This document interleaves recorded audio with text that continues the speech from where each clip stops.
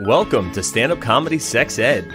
It's where you can get questions answered like, how long does it take the average man to orgasm? And how long does it take the average woman to orgasm? And also, why is it so hot in here? Audiences agree it's brilliantly funny. Raylene makes sex ed fun. This show is entertaining, factual, and relatable. There's nothing worse than being halfway done with sex and feeling your vagina shut down on you. You've got to see Stand-Up Comedy Sex Ed. I am ready to go do that comedy show.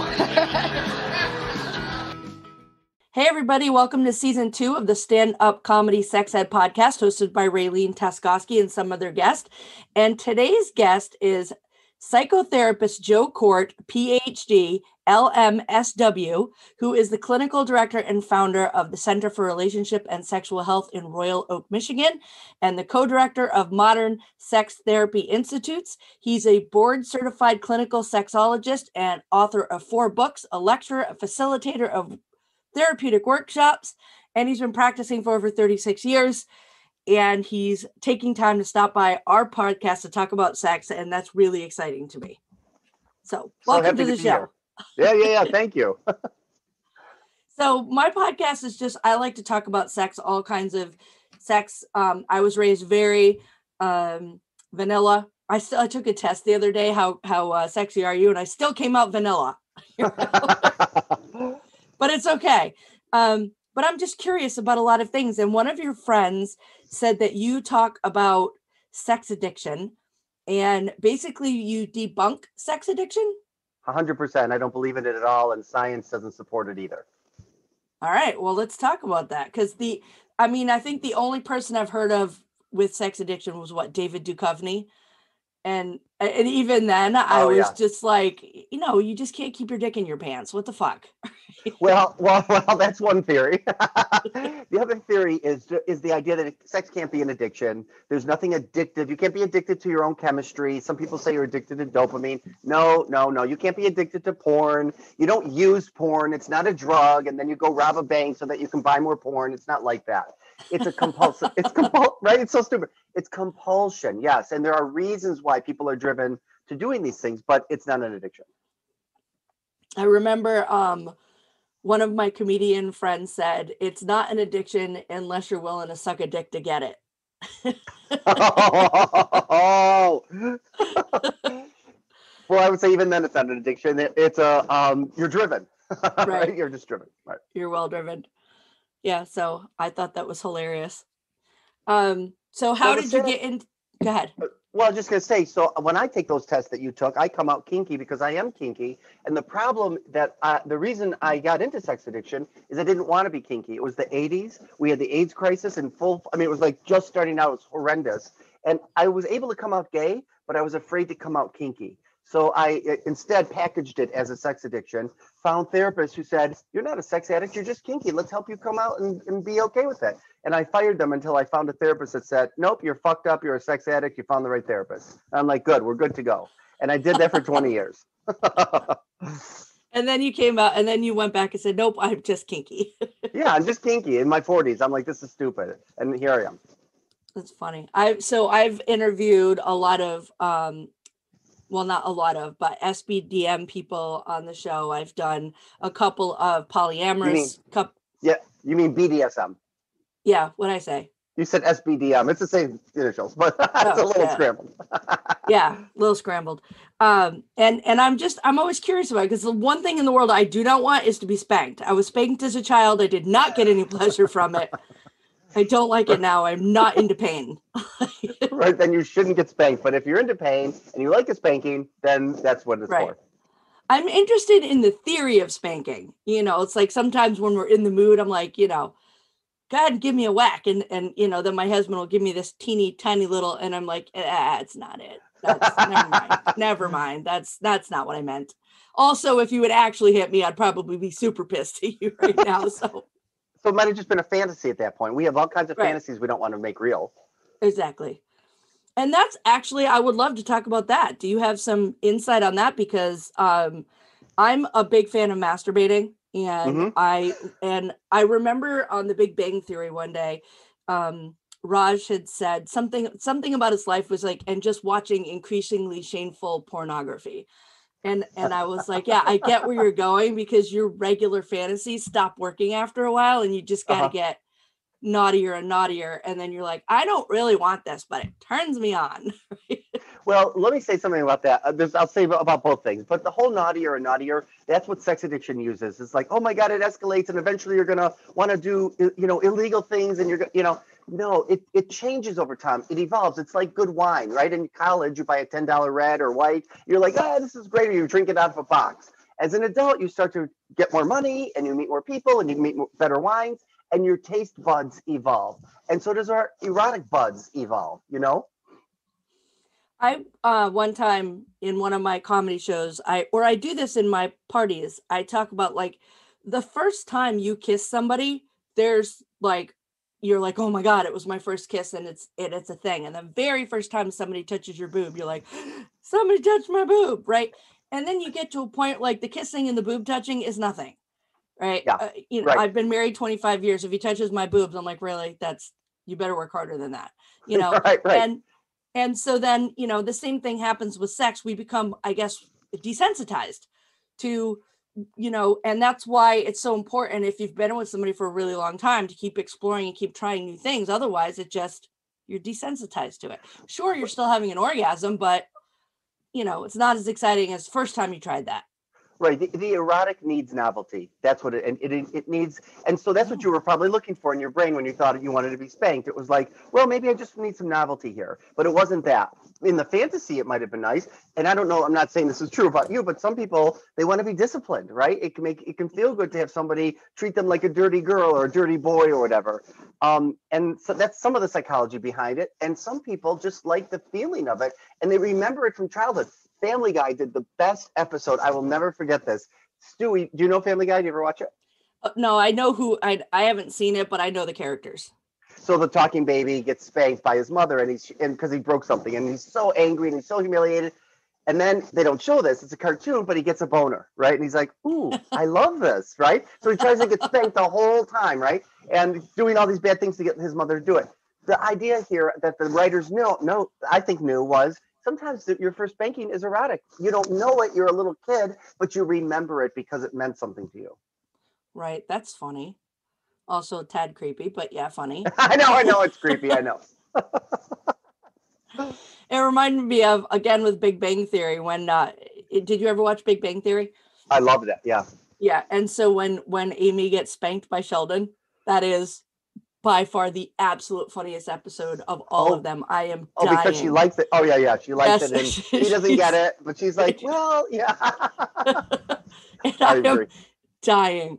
That one in the episode where she gets a tiara. It's a, she doesn't swear. Oh, yeah. It's a tiara. Of course I love it. It's a tiara. It's so stupid, the little things that stick out in our head. So how did you wind up choosing sex therapy and your degree as what you wanted? Is it because you thought you were addicted to sex?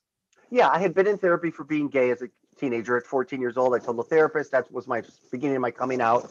And then I was kinky back then. We didn't call it that. He just helped me talk about all my fantasies. And I didn't like those. So I put them into that box. And I became a trauma therapist is what I did. I worked because I also was a sexual abuse survivor. So I put them all together, which they are all together for me. They're not always all together for everyone, but they were for me. And I healed my trauma as I helped my clients heal their trauma. And they still had their kinky fantasies, or they still had their sexual fantasies, vanilla fantasies even. And I wasn't trained. We're not trained as mental health professionals how to deal with sex. We don't talk about sex unless it's a horror movie or it's trauma or we're abuse. Everybody leans in and goes, oh my God. When you talk about sexual pleasure, therapists flee, like they flee the land.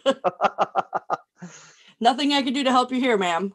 No. And I felt like that's not fair to the client. It wasn't fair to me. So I got additional training. I became certified as a sex therapist in there's an actual certification process you go through. And now I can help people get to their own sexual health unbiased from me. Right. I'm a big fan of making sex okay. I mean, like, my rule is if you're into it and it's okay with you and your partner, ain't nobody else's business what you're doing. 100%. And people want to make it your business. Right. And there's nothing wrong with, I had a friend and she would tell me that she would tell me the wild, crazy sex things she would do with her husband. And then the next day she would feel ashamed of it. And I was like, why? Why are you ashamed? Good. If Good you for are Good giving friend. and receiving pleasure, then there is nothing to be ashamed of. We're And taught that to was, be. that was still years and years before I started doing the parties and really got any actual information about sex. I was just like, what? I don't understand. We're talked out of pleasure in this culture. Don't eat so much. Don't drink so much. You're having too much fun. Calm down. So we're pleasure police in this culture. So it makes sense that it would come out sexually too. Well, and the fact that we're like probably the second worst nation about dealing with sex. Horrible. I think every other. Yeah. My TikTok videos, you should sometime go on my TikTok videos. The comments are brutal and bullying. People are so uncomfortable. And when you get uncomfortable or you feel disgusted, you want to make that person uncomfortable and make you disgusting. I feel this way. You did this. Screw you. I've had that at a couple of the parties that I do. And every now and then I'll get someone who is just so uncomfortable that they will literally attack me the whole time. And then I tell at one after I started doing this a number of times, I pulled my hostess into the other room and I said, you're going to have to ask her to leave. And she's like, well, and I'm like, you're going to get 0 sales because she's making every single person in this room uncomfortable. It's not me, it's her. And so one hostess did. She pulled her friend aside, said, look, you're obviously uncomfortable. Why don't you go out to the car and come back and drink after the party's over? And you get those people and they're so uncomfortable that they will literally just attack you. And I'm like, there's nothing wrong with you. For Christ's sakes, I'm talking about lubrication. I'm not talking about butt sex yet. Well, here's my line about this, what you just said. When it comes to sex, the most uncomfortable person controls the room. Right. That's how that works. And you knew that then. And it was important. You got too close to something about her. And she was unwilling or she had maybe never, managed it or explored it. And so you were right to get rid of her. Yeah. Well, because nobody was learning from me at that point because they were all just looking to her to see how she would respond to literally everything I said.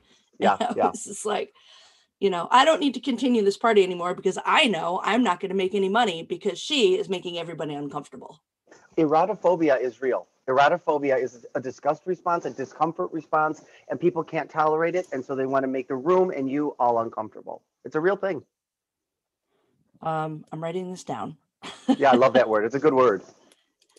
I love it when I learn new words. Erotophobia. Me too. It's crazy.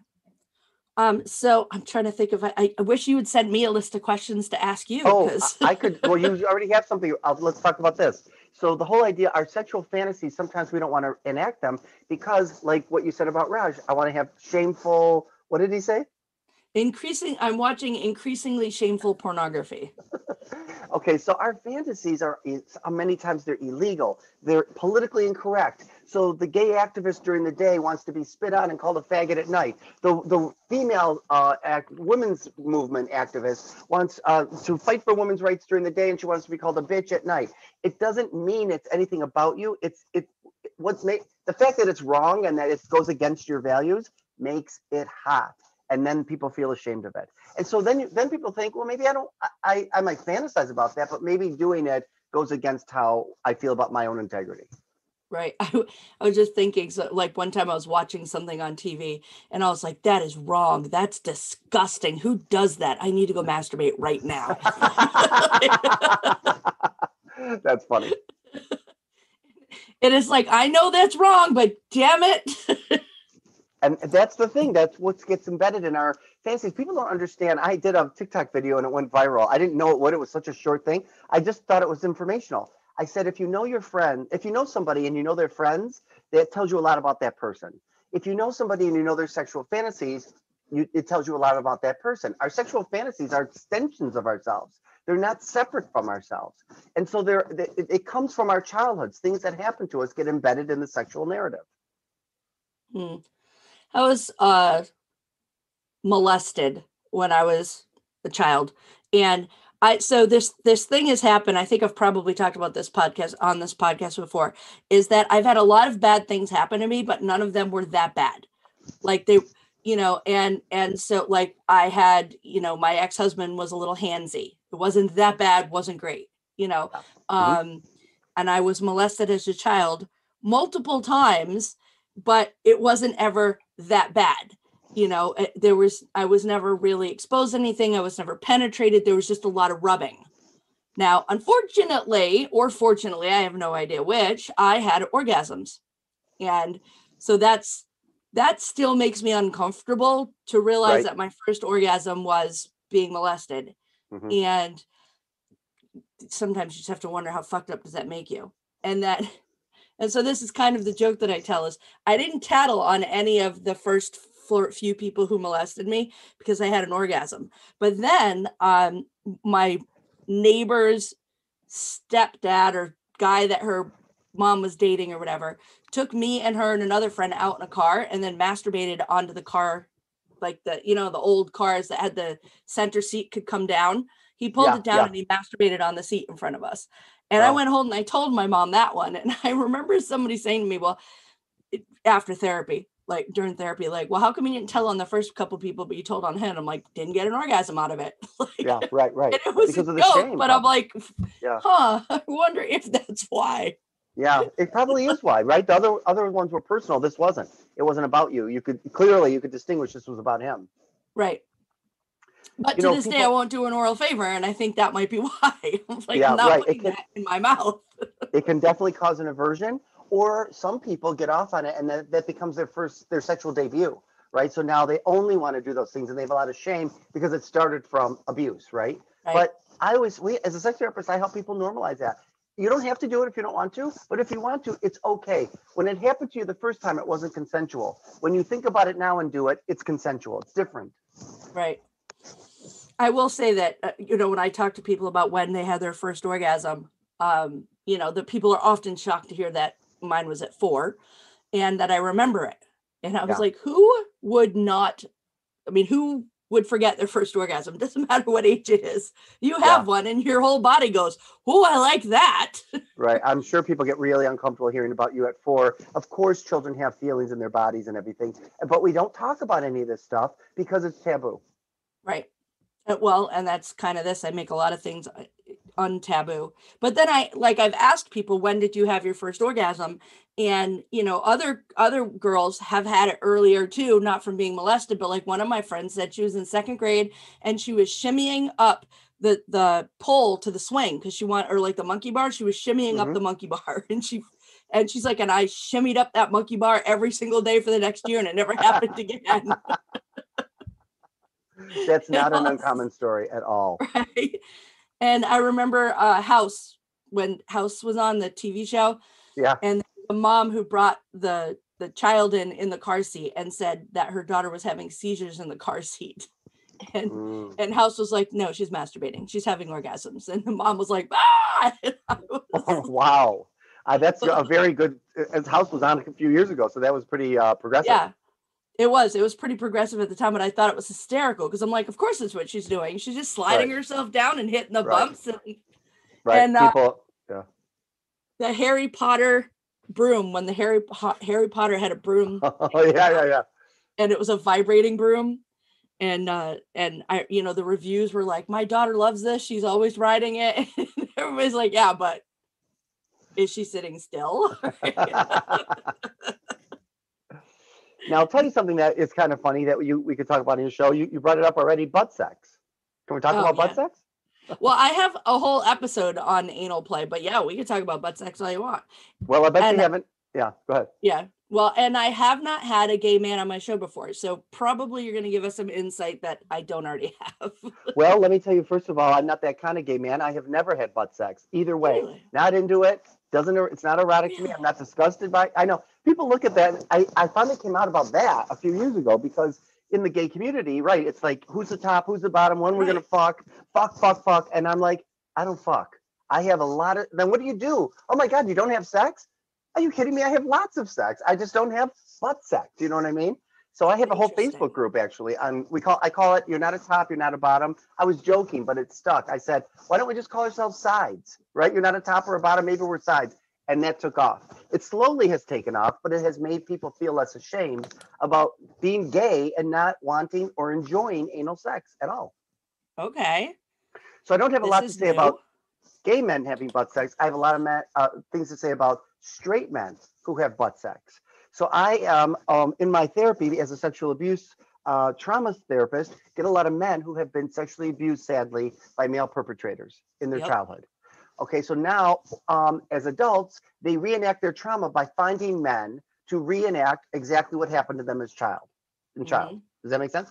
So they come to me and they'll go to a therapist first. They think they're gay because they're getting anally penetrated. And the therapist says, you're probably bi at least. So read Joe Kort's book. So they read my books and they're still not convinced because they can't get to they come to my office, they're clutching my books and they're like, Joe, if I'm gay, help me be gay. I don't feel like I can get there.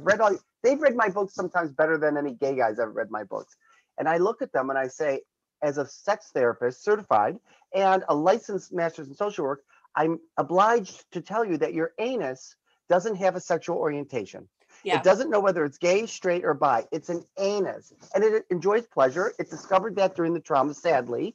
But a lot of men enjoy prostate pleasure, and that's all this is. And it's hard for men to wrap around that, no pun intended. Oh, we've covered that extensively on this show. The only thing that makes you gay is being gay. You know, Thank you you. have a I didn't know you prostate did that. gland. Yeah, the prostate gland is there to be stimulated, and you don't have to be gay to enjoy it.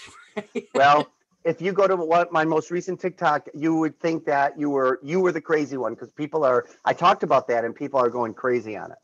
Yeah, so they have erotophobia about their butts. Yeah. And homophobia, absolutely. Yeah, oh, for sure. Yeah, we've definitely I've covered that a million times. Awesome. That's awesome. That doesn't make you gay. But I am blown away by the being gay and not having anal sex. Like that's new to me. Because and it's the same idea. The anus doesn't have a sexual orientation. Butt sex is not special to the gay male community. Straight guys love having butt sex with their women, giving it to their women, and that's not gay, you know? Right. And I talk, so in my show, in my stand-up comedy sex ed show, I talk about anal play, and I talk about 40% of people have tried anal play before, 25% is on the regular menu. And then I talk about anal beads and I talk about butt plugs. And the guys you could blow their minds open when you mention that anal beads are actually designed to stimulate the prostate gland. Yeah. Right. So yes, some women enjoy them, but they're designed to stimulate the prostate gland. These are for you. 100%. Now, sadly, some straight men won't wipe very well because they think that's gay. That's how homophobic and how scary that is for people, isn't it? Terrible. Yes, that is horrible. Please take care of your butthole. It doesn't make you gay to wipe yourself. Get yourself a cottonelle and go for it. Well, it's just so sad that people reduce your orientation to your sexual act. And we know, as sex therapists, we know that's not the case. They're not always aligned. We have a sexual orientation to whom we're attracted. We have an erotic orientation, what gets us off. And hopefully those match up. But I've had lesbians who have had fantasies about straight men raping them. Now, they would never want that. They never had it happen. It's just a fantasy. It doesn't make her less of a lesbian. Right. I feel like maybe not most, I feel like many women have the taken fantasy, being taken, or the rape fantasy, however you want to call it. Yeah, I like taken better. Taken is, it feels a little more romance novel and less, raped in the woods. Yeah, no, I agree. Yeah. And I think women are taught that. I don't know if it's biological. I haven't studied it, but I know a lot of women are what you say, and a lot of men have the same fantasies from the other side, and maybe we're conditioned that way. I don't know. I feel like a lot of it comes from reading historical bodice ripping romance novels. Yeah, where, that could be. It's like, and if you go back and you look, even some of my favorite authors, if you look back at their work 20 years ago, and it was, maybe a Harlequin romance, then there's a whole lot of edge of rape sort of shit going on in those books. And, we used to think like, oh my God, that's so sexy. And now it's like, can I kiss you? I know. It's really kind of sad because in those fantasies, it's play. Everyone's enjoying themselves. In reality, it's not. And people are blurring the lines, Right. And I find it frustrating. Like it almost ruins the books for me now, because as much as I think it's hot as fuck, I'm like, bet a lot of people aren't happy right now. Like it pulls me out of the you got your Montana cowboy and he just grabs that woman and kisses her. Yeah. And at first she's like, no. And then she falls into it and you're like, yes, this is hot. And then you're thinking, but did he just kind of assault her? I know. It's gotten blurred. It's sad. Going back to the whole penetration thing, we have decided as a culture somewhere, somehow, and it's really strange to me, that sex, when I say sex, I have to remind myself, people are thinking of intercourse, straight or gay, and bisexual. And like, no. Foreplay isn't foreplay. It's sex. If you have foreplay and you have an orgasm, you've just had sex. But people don't understand that. No, we didn't get to the penetration. Well, that's sex too, but that's not the gold standard. I try to talk people out of that. I love that, because one of the questions that you probably know I'm going to ask you, because actually no, because I didn't put that one in there. I'm going to add it though. I'm adding that as one of the questions I always ask thing. Ouch. I'm putting it in. So because you don't have penetration with your partners, actually, this is probably going to lead me down a bad path. One of my questions is, how old were you when you lost your virginity? Now, I know that virginity has now become a quote unquote social construct. And you also mentioned that you were assaulted. So I probably don't want to ask that question. Here's a better question. Here's what I would tell you, because this is what we ask. We don't ask that question anymore. Okay. When was your sexual debut? In other words, it's not based on any certain act. When do you think? So I had these parents, and they had a son, and he was 17 years old, and they found him on some webcam site where he was getting paid to show off his feet and masturbate. And they were crying. They were like, "What are we going to do? This is so awful." And I'm like, they charge said, him rent. Charge him rent. He's making money now. But they were like, we wanted his first time to be special. And I said, who said that's his first time? That doesn't mean anything. It might not be anything sexual for him. It's not your sexual debut until you tell somebody what it was. Charge him rent. It's funny. Hey, I am a comedian. I know. I'm going to use that line. Now I'm borrowing from you. Go ahead. I'll credit you. Yeah, so I always ask those nosy questions, and that one I like that better. How old were you when you had your sexual debut? Like, because that will cut off the question of one of the ladies that I had on recently. I asked the same question, and she said that she had been raped at a certain age, so that's when she lost her virginity. And I was like, well, damn, that's not a rabbit hole I wanted to go down. No, but I love this conversation because that's a good article for me to write. Now, but some people, their sexual debut is during abuse, and I have had straight men and women, cisgender men and women, gay men and women, bisexuals say to me, I've enjoyed it. Even though it was wrong, I was 10 and they were 40, I got off on it, and don't take this away from me. And I've had to learn that. Well, and that's how I feel. Like, I had my first orgasm at 4. I didn't have sex until I was 12, 13, but still, that's pretty damn early. And I would like to think that if I hadn't been molested at 4 and I wasn't obsessed with orgasms, then I, might have waited longer. We'll never know. That's the problem, right? Yeah, we'll never know. We'll never know how someone who went from a complete prude became, one of the top sex toy ladies in their company, and then turned into a speaker. Yeah, about right. sex. And we'll never know if it's all tied in or if that's just the journey that I was on. Right. I gotta remember to rewrite that question because I don't have it written correctly. I love that though, your sexual debut. I like it too. It's so much better. Yeah, it sounds a little much classier. I am having that other it was Lindsay Walden. She'll be on again in a couple of weeks because we're going to go back and cover that subject. Because I don't think I've covered a lot of Me Too type stuff yet. Yeah. Because it was called stand-up comedy sex ed. I want it to be fun and enlightening. Yeah, right. And you probably can do it. You can probably talk about something really heavy and be funny and enlightening, but people may have a bad reaction to it. I don't know. Yeah, well, we'll see. I mean, I'm still surprised people are listening to it. So. Yeah, awesome. I'm always surprised. I'm like, oh my God, another 100 people listened today. What are these people doing with their lives? Well, earlier, how many people? About 100 a day. Yeah, that's awesome. So yeah, what you said earlier, not huge, but oh, that's okay. I mean, it'll grow. The thing about gay men, though, if you've never had one on here, is the idea that we talk about sex in ways that straight people don't. We have it on our apps. I have on, I took a picture of it. This guy, he's looking for Mr. Right, and this is how we try to find each other on apps and on dating sites. I like to fuck. I like to suck. I like to be be choked. I like my hair pulled. I want to be, manhandled. I love long walks. I like the beaches. I want to go to movies and fine wines.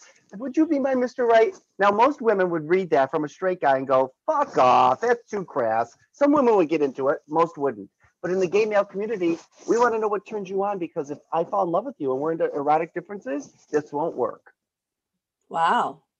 I never even really kind of thought of that. Yeah, and straight people could learn from that, I think. Everybody could learn from that. Lesbians might do it too. See, we have to explore our sexuality before we meet a partner, where straight people don't. You just don't, everything works and everything's in your favor. And you don't, even though you need more sex education, it's great you're doing this. We have to learn how to do this. Nobody's teaching us. So if you don't do penetration, what's on your profile? Okay, so that's what people will say. So without I like getting into cuddle. yeah, well, also see, that's what people say.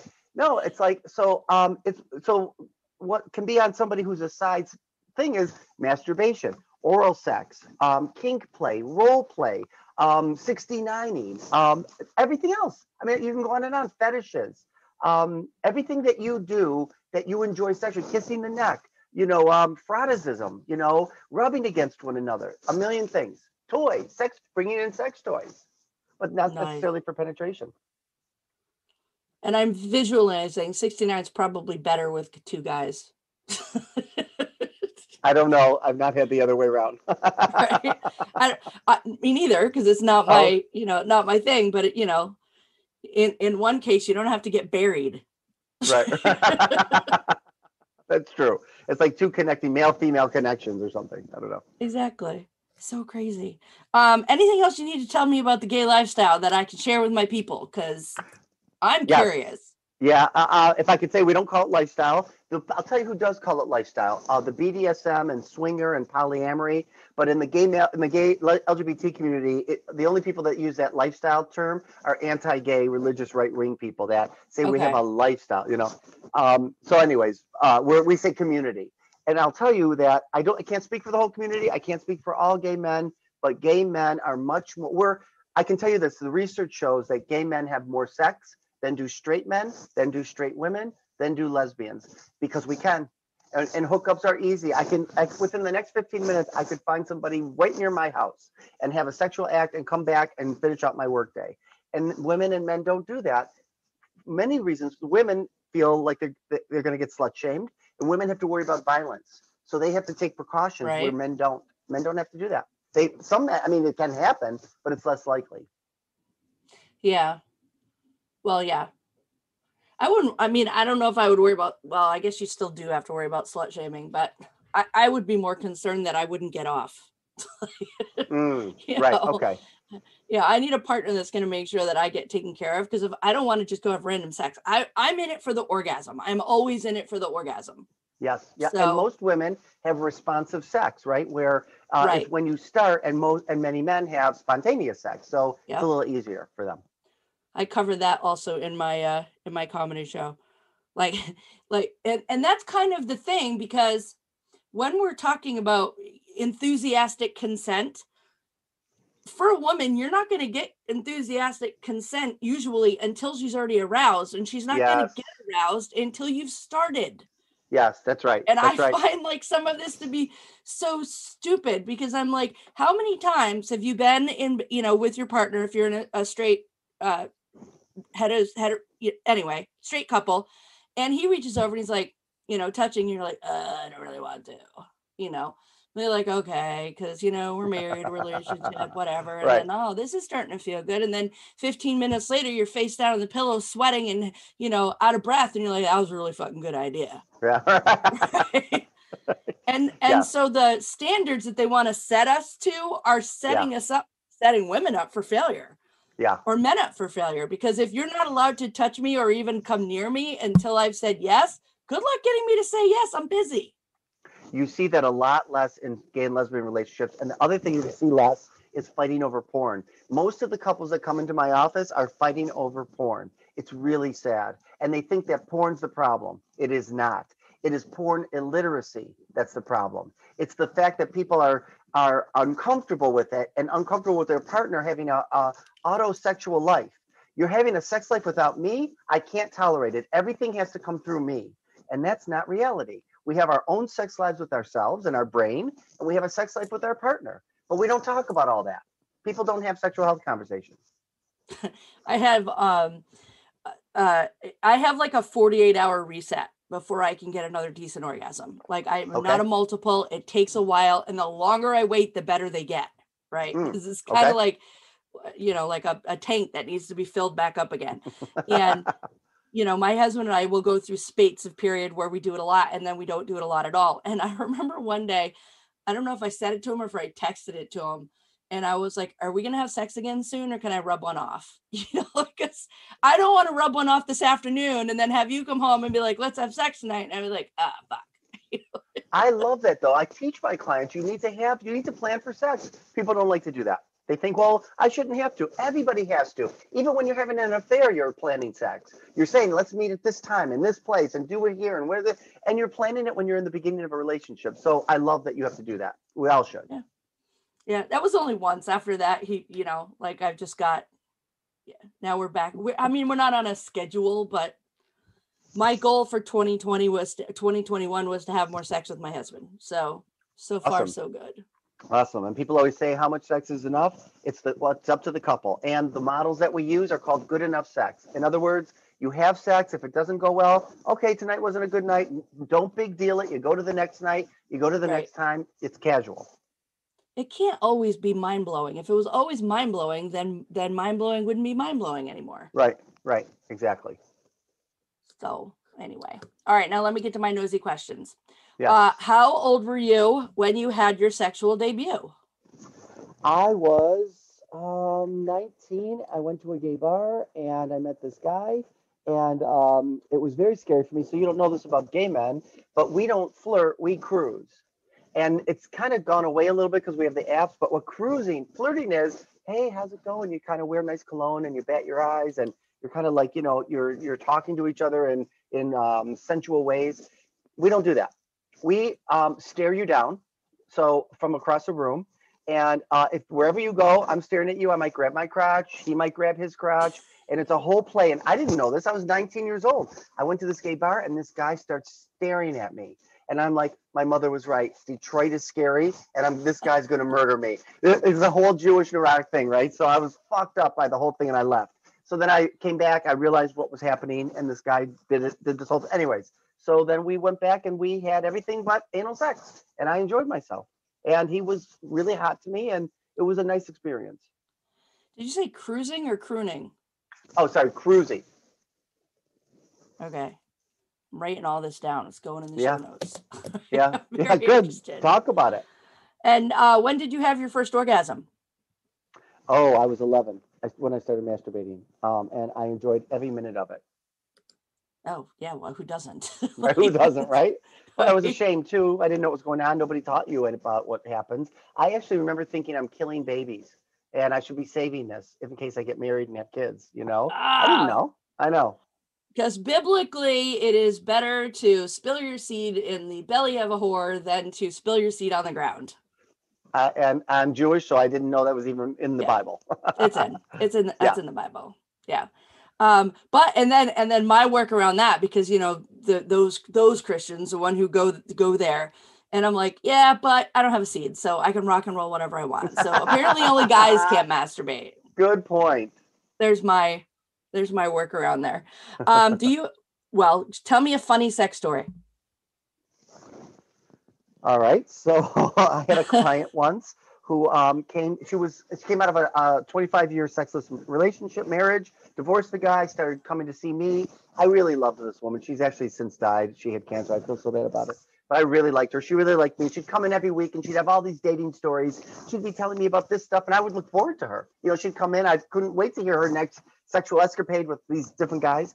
She came in one time and she said, "Oh my God, and I met this guy and we did shrimping." I'm like, "Oh," I said, "Did you like that?" And she said, "Oh my God, I loved it." And she said, "It was so tasty." I'm like, "Tasty? Shrimping? I've never heard somebody say that shrimping is tasty." And she said, "Well, it was." And I said, "But what about the smell?" And she said, "Well, you get used to it after you keep doing it. You get used to it." I'm like, "Okay." She said, "But the only thing that was awkward for me was using the net." And I'm like, "This isn't her name. Joyce, stop. What the fuck are you talking about?" She said, "I went on a boat and we went shrimping. We got in the water. We took a net." She looked at me. She goes, "What the fuck are you talking about?" And I said, "I thought you were talking about sucking toes. Because in sex therapy world, it's called shrimping. Ah, Each toe looks like a shrimp." So I love that story. And therapists crack up because usually it's the other way around. The client's trying to tell you something sexual. I'm so sexual that I sexualized shrimping. shrimping. I didn't know That there was might a word for that. And that's something a side might do, or you might do with your husband tonight. Who knows? No. I mean, I'm okay having it done to me. It's been a really long time. I Yeah. did have a fella who did that. And Uh-huh. I tell women that having a guy suck on your big toe is the closest that you will ever get to realizing how good a blowjob feels. I love that. That's very funny. It's Because true. that's a very sensitive part of your body that never ever touches a tongue, and then you're just like, "Oh, Jesus Christ." It's Yeah. pretty incredible. You might start Um, something that might go into the Urban Dictionary with your name on it. oh, that would be Female awesome. blowjobs. Exactly. What's your favorite time of day to have sex? Or do you Oh, I have don't one? care. I don't have one. It can be anytime. All right. Favorite position? Side. Aside, yes. So thank you. That's my position. And do you have a favorite sex toy? No, I don't. I'm not against them. I think they're great for people, but I don't use any. All right. But you said you talk about them in therapy. I do. I bring it up to say that you can use them, and we talk about them. And actually, we have a sex therapist in our office who has one on her desk. You would never know they were vibrators for women. They don't look like vibrators anymore, or like dildos. They don't look Right. Yeah, no, the good ones don't look like a dildo. right. I Right. like glass ones. I like ones that look like artwork. Oh yeah, those are nice, and they're dishwasher safe. Yeah. Well, no, don't do that. Oh Dishwasher. No, no, never do that. That's I horrible thought for the your glass sex ones. toys. Why? Well, they would be, but you ever seen what happens to your glasses when you put them in and they get all those etchings? All that etching from all the abuse of the soap is places where bacteria can hide. Oh, that's good to So, know. Okay. and then also, I mean, if somebody washes their sex toys in the dishwasher, I don't want to eat off of their dishes anymore. Oh, that's true. A good toy cleaner will do its job. You don't need to put it in the dishwasher. That's so funny. All right. So, how can people find you? They can find me lots of ways. They can go to my website, joekort.com, joekort.com. And then they can find me on Instagram, TikTok, Facebook, and Twitter. And my handle is at Dr. Joe Kort, DRJOEKORT. I love that. I have seen some of your TikToks. They're pretty funny Thank and you. I love them. educational. Did you Yeah, like the one I said? Oh, go ahead. I don't remember which one I watched, but I think I would have a lot of trouble with the comments. I Like, know. do you have to Oh, just not look at them? well, right now I'm going through, this is day 6 of horrific, horrible, nasty, bullying, bullshit comments. And I Because talked to my somebody social shared media. it. Well, I have been duetted and stitched 500 times. You can't, I am like out there with this thing. And all I say is that, did you know? It is kind of funny. Wait, let me stop. It's funny. So I say, because it's true. Did you know that straight men can have sex with men and not be gay? And then I go on. Well, that gets stitched. And so all these people, not only are they bullying me, they think I'm straight in the closet, like I'm a closeted gay. They don't know me. And I say, they don't Google me. So I can't say, every time I try to say to a comment, I'm gay as fuck. I've been, they're like, dude, come out of the closet. It's 20. It's stupid. It's just dumb. Right. So the comments are really horrible. If you can't handle them, then I wouldn't do it because they're brutal. Yeah, I would imagine. But, that brings it back to, like, what about a guy who likes to be pegged? Exactly. I mean, That's gay to them. You should see those comments, right? That's gay too. Yeah. The only thing that makes you gay is being gay. So. Oh my God, I love that. That might be a video you see me do, right? Please tag stand-up comedy sex ed. But that's just ridiculous. I will tag you. I will. Actually, if I have a TikTok, but I don't think I ever use it. I think it might just be my name. But yeah, I use it just to watch my daughters do their TikToks. Maybe someday I'll do a TikTok. Who knows? Well, this is what I always say. When men have one non-heterosexual thought, he's stigmatized. When women have one non-heterosexual thought, she's fetishized.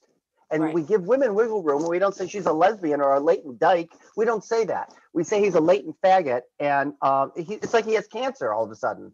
That's never going to go away. It's so stupid. I think it will. I think it will go away. There'll always be a small percentage of people that are just going to be so fully right wing that they can't let anything go. And they were probably abused as children and 100%. Or raised in some, yeah. And religious. There's always going to be those crazies on both sides. But I think that the main core of America is starting to just really widen to just waking up to the fact that this is not so much a change, and it's not so much a we're not degrading America. It's always been here. We just never talked about it. And that was the problem. That was the shame. The shame is that we had to make people feel bad about who they were. Yeah, right. And what they talked about. And that's what they tried to do to me. And I'm not going away.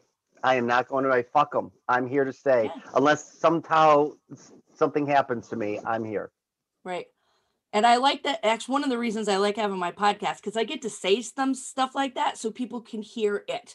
Because they think if I'm a born again Christian Republican, then I must be a gay hater and, all of these other things. And I'm like, no, I just want to spend my money the way I want to spend my money. And, I don't care what kind of sex you have. I don't. Yeah. I really don't. I don't want to picture you having sex, but I also don't want to picture my parents having sex. And I don't want to picture my neighbors having sex. Like, I don't care who's doing who. Right.